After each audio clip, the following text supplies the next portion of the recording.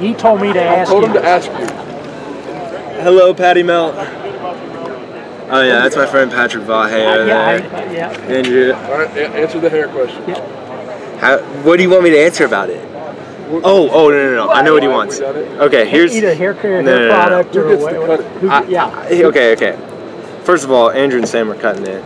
Okay. Coach Herman, Coach Orlando. I'm going to give some pieces out there, but I also have something planned when it happens. Let's not talk about the future. We were talking about Andrew, who once shook my hand and made a promise to me that he would grow out his beard and hair until we did the same thing. Okay. The man broke the promise. Okay. He figured out pretty quickly. Yes. Hold that up. It was like a week later. I was like, dude, did you just forget?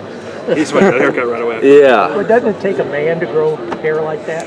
I mean, you gotta be mentally just out there. Yeah. You said you're not cutting it until you win the conference championship, right? So you got one more go at it? Yeah.